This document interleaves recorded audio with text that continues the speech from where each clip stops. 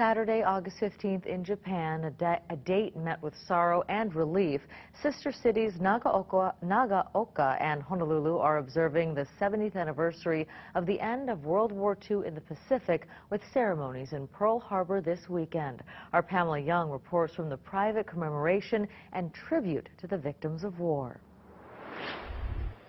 Few here were alive 70 years ago when nearly 1,500 lives were lost in Nagaoka. Fewer still 4 years earlier when more than 2,400 lives were lost in this harbor.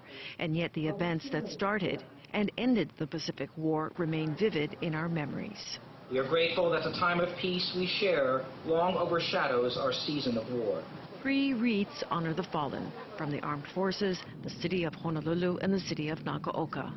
Paper cranes fashioned by Japanese grade school students show the way to a new plaque recognizing 70 years of peace. By bringing us together, and I mean us by all of us, between our two great countries of Japan and the United States, in the middle of the Pacific, is an incredibly beautiful thing. Having experienced the misery of war, our two cities have come together to realize this wonderful event.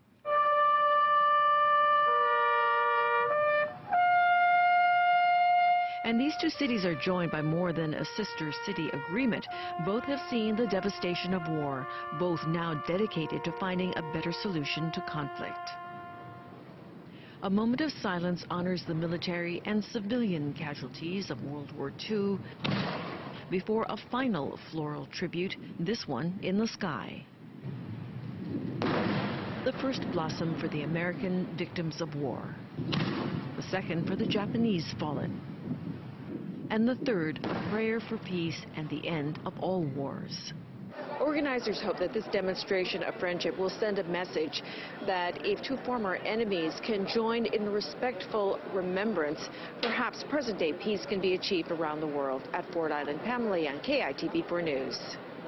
Such a beautiful message there. Tomorrow evening, the event is open to the public. The ceremony starts at 7 o'clock. The 20-minute fireworks show begins at 8.